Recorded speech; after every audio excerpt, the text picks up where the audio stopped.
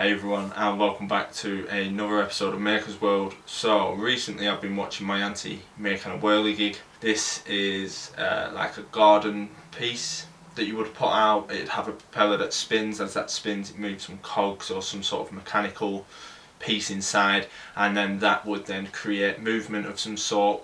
This is because I'm picturing two people sawing, so them big old saws, and you'd have a person on each side. It'd be something like that. So as the propeller spins, it would cause these people to move. So from that, I've then just been searching YouTube and everywhere else, and I've come up with an idea to make a marble or something. I don't know what it's called. Is a marble or I want to say an Automata, but I don't think it is that. It's basically like an automatic marble machine, I think is what it's getting at. So that's what we're going to be working on today. So if you do enjoy this video, please don't forget to hit the like button, press the subscribe button, and ring that bell to be notified for my future uploads. And if you have any feedback, good, bad or otherwise, hit me up in the comment section. So let's get cracking with today's project.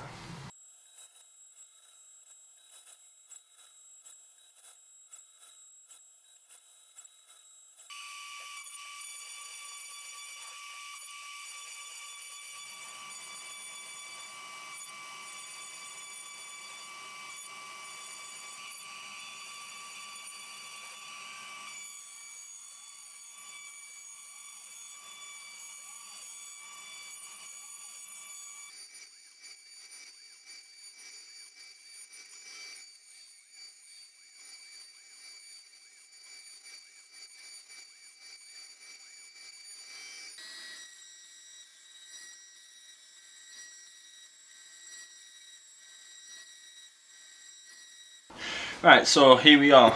I have got all the pieces together. So I'm just going to go along and take the tabs off of each piece. Hi ho, it's off with the tabs they go. We cut them off to build the machine. Hi ho, hi ho, hi ho, hi ho.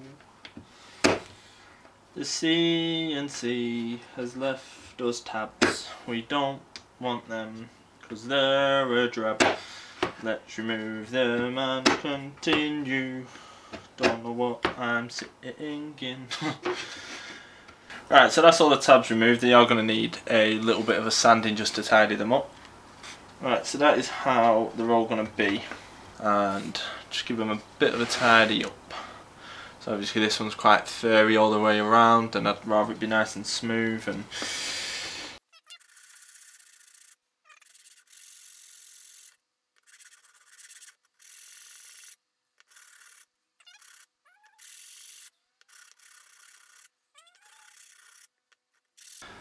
And we're sanded.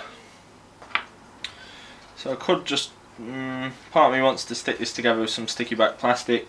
Sticky back tape. Double-sided sticky tape, that's the one. Get there eventually. It's been a long day. Might just masking tape it. Double-sided sticky tape can leave a bit of a residue. Obviously we don't want that. Oh, ah, mayday. Trapped my finger. Oh,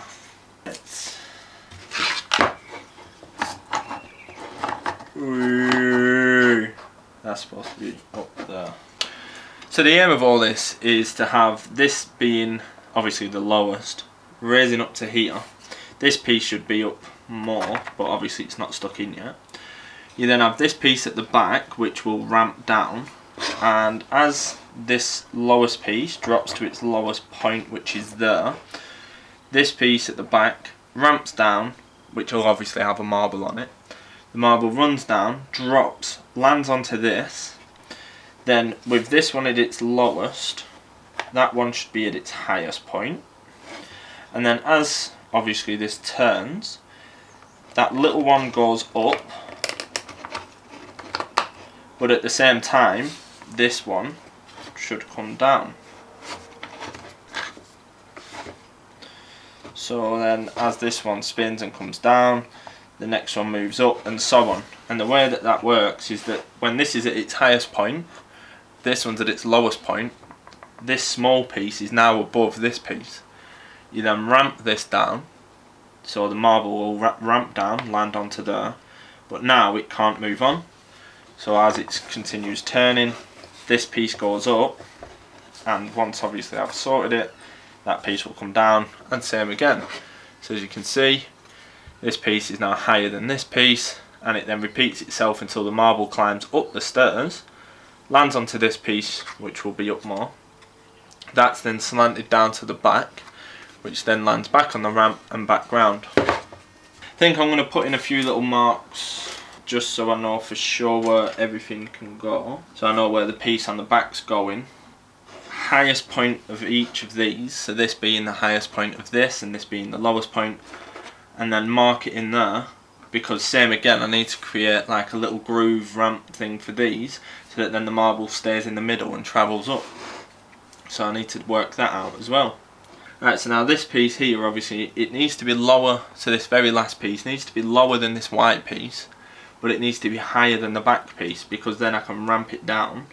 Like I can ramp this down to this, but then I can then ramp that down backwards to the ramp piece. How many times can you say a ramp in one sentence? Right, so what I've done there is, this was the original line that I've drawn, and that was like the lowest point, so that's like, so I've drawn it sort of there and there, and if I was to have obviously took the ramp down to there, it would then struggle to obviously get onto this. So obviously I only want to take it, I want to take it so that then there's a bit of a lip for the ball to drop off of. So it's just going to be a case of nice and slowly, take my time, and yeah, I'm sure we'll manage just fine, just fine, just fine.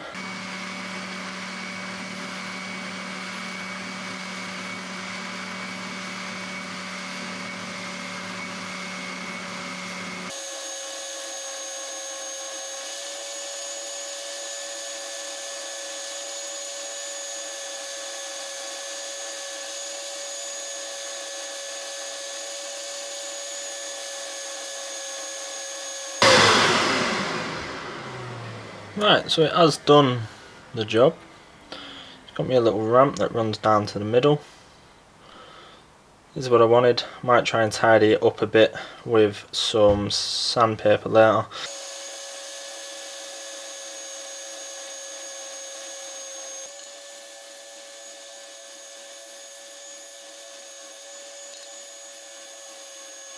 Got everything pretty much how I want it. I'm going to now start working on putting it together.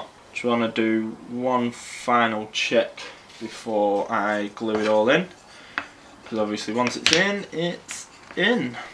And we don't want to glue it in wrong.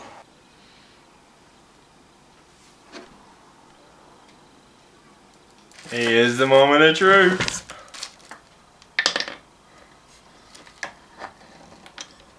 Ooh. Yeah, two's too many.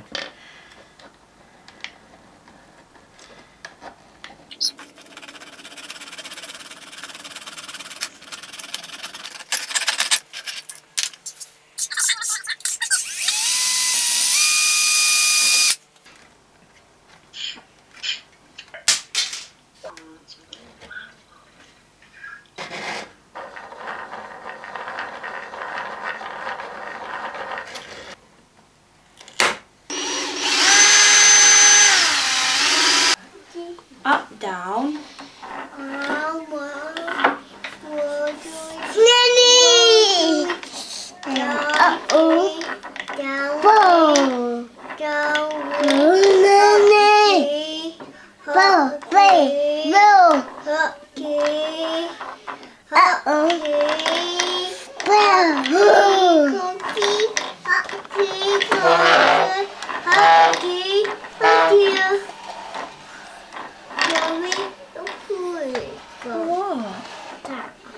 What's the matter?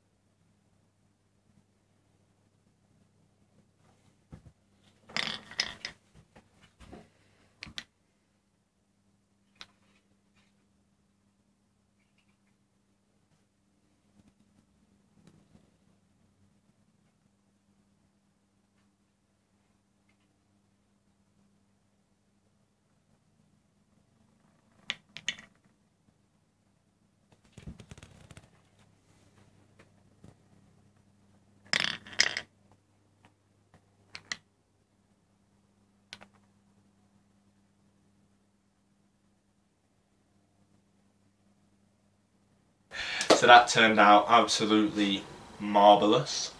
I know, shoot me now. I couldn't help it, I had to drop that one in there.